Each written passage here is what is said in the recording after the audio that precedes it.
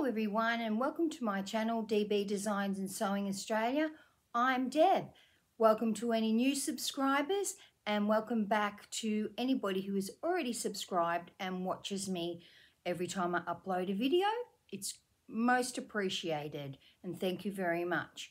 Today I'm going to go through my makes for the week, and the first thing I made was a shorts and top set for my grandson Madden. So these shorts are the Life So Savoury simple knit shorts. Now I make these in a size 5 for him, even though he's going to be 8 because he's quite small. And I've made them before for him. And I usually put a cord through the front, but I did notice when I was at his place a few weeks ago, his mother kept on telling him to do up the cord on his pants. So this time I decided not to put one on at all. This is an interesting pattern. It has no side seams. So this is the side. So no side seams. Now I've previously made him a t-shirt in this fabric. And when I was at his place, I said, why have you got on that t-shirt that's too small? And he said, because I really like it. And I said, so would you like me to make you shorts and top in the same fabric? And we call it under the sea fabric, but it's obviously sea creatures. And so I've made those for him and a matching t-shirt. And this is it's the Mini Rio Ringer tee by True Bias. And I looked up what size I made for him last time, and I had made him a size 5, and this is a size 8. And he is going to be 8 very shortly. Hence why the t-shirt was way too small for him. And he was still wearing it. So I made him a new set in a bigger size. The next thing I made, while I was procrastinating about getting started on the boiler suit, I was going through a box I have that has a lot of offcuts in it. Not really big enough to make one garment, but big enough that you wouldn't throw them away, or I wouldn't put them into the scrap busting poof or anything like that, because you could make something with it, or you could make something for a child with it. And I found I had this cotton sateen. Well, it looks a bit orangey on screen, but it's actually a magenta colour. This is a magenta colour and a teal. And so I had enough to make the sleeves, the front, the collar, the back yoke, and I did go and buy some navy blue of the cotton sateen from Spotlight, and so it only cost me $16. So I'll insert some photos, but I'm absolutely loving this. This is a Harlow shirt, the same as what I'm wearing now, but it's in a cotton sateen. And I do like a cotton sateen, and I've made pants. That's how come I had the magenta and the teal colour, but they seem to go really baggy in the bum after you've worn them for a bit. So I'm thinking maybe a jacket or a top would be a better choice, and I wanted to use up the fabric, and so I made this beautiful jacket. I love it. It's very, very me to have all that multicolored, and it's got pink pockets on the front. So really happy with that. And then I did start my boiler suit. Now the first thing I noticed about the boiler suit, once I'd cut the pattern pieces out, was that it has no dart. And I don't really often sew something in a woven that does not have a dart. So I decided that I would create a dart in it.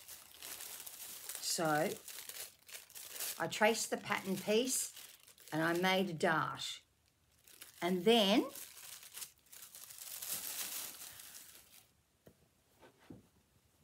I made a toile. So I made up the pattern piece with the front dart. So now you can see, oh, it's very glary. Now you can see this has got a front dart and it fits perfectly. So now I have made the top part of the boiler suit.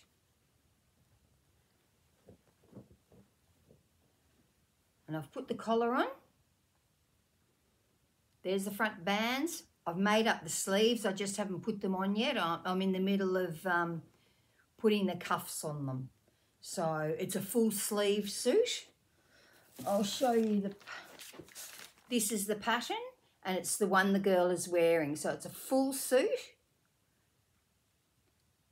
And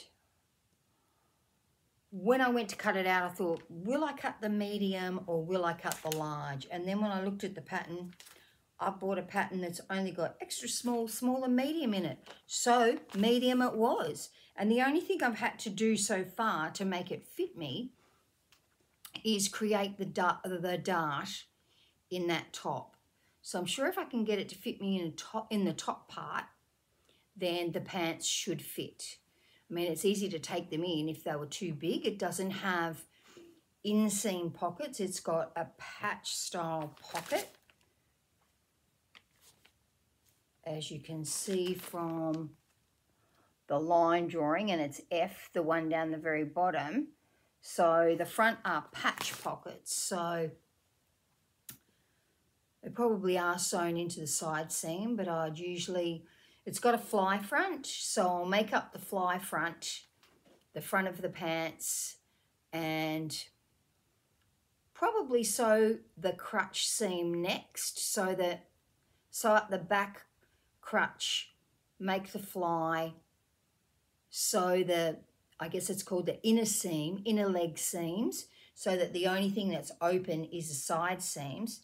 Because what I've discovered is this fabric is really quite fragile, so I won't want to have them tight or they're probably going to burst apart because there'll be too much stress on the stitching lines. So I need to make sure that they're quite loose in the legs and loose when you sit down.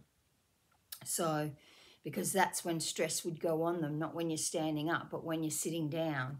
So that's how far I am with this suit.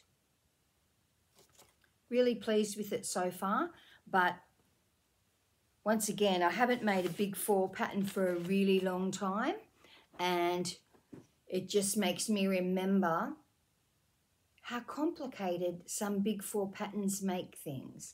Now, it also had the collar, that you sew the collar into the collar stand and then sew the collar stand onto the neckline, and that's really not the way I sew up. I did it that way, but it's not really the way I sew up collars anymore. Now, in hindsight, I really wish I had done the collar and the collar stand a different way. I really wish I had used the same method that the Aria button down has, which is to make the collar and the collar stand all one piece. Interface both sides by all means, but I just think it gives a much nicer, smoother look. So if I ever make this again, I will do that. A lot of hand sewing on this pattern, just like the big four patterns have. It just takes me back to when I was 16 and making dresses with collars, all different sorts of things, and why it took 3 days to make something, because the pattern was so wordy, or maybe I just didn't know as much then as I do now, and now I just do it usually however I want to do it. And sometimes I refer to the pattern and think, oh, have I skipped a step? What am I supposed to be doing? But it just, they're making it more complicated than it is. And I know we do complain sometimes about indie pattern companies not having enough instructions. Well, there are 6 pages like this on this. And the thing is, it's got all these instructions, but they're not even that good. And some of the things, when I look at it, I think that doesn't even make sense. I'll just make it up and do it my own way. but a lot of hand sewing. So no such thing as a burrito method, no such thing as anything like that. Everything is turn that yoke to the inside and hand sew it down. And I don't mind the hand sewing. That's no big deal for me. I quite like hand sewing, and I always used to, before all these other methods were created, I always used to hand sew all of my things down. I still hand sew down all the bodices of the babies' dresses because they're just too fiddly to try and do any other way. So I would prefer to hand sew them down. It only takes a few minutes. So I made Madden's Under the Sea t-shirt and shorts outfit, my fabulous new Harlow jacket, which I'm just loving. And in the photo, I'm just wearing it with a pair of navy blue Ponte pants that I used to wear to work. And when I say used to, it's because since Christmas, since coming back from Christmas holidays, I have not worn my uniform to work at all. I have only worn my own me-made clothes. Every day I have worn something that's me-made, and it just makes me feel so much better to wear coloured things rather than a grey or full navy uniform. It's really just not me, and so I'm much preferring to wear my own clothing. Work don't care. They used to, for the first week, they kept on saying, have you got a job interview? Are you going somewhere? Have you got a date? I don't know what they thought. But yes, they certainly makes me feel much better to wear lots of bright colours. And I did manage to get a bespoke box from the Dahlia Society. So I'm looking forward to that. And when I come back next week, I should have this full boiler suit finished. Hopefully it looks okay. You know, who knows?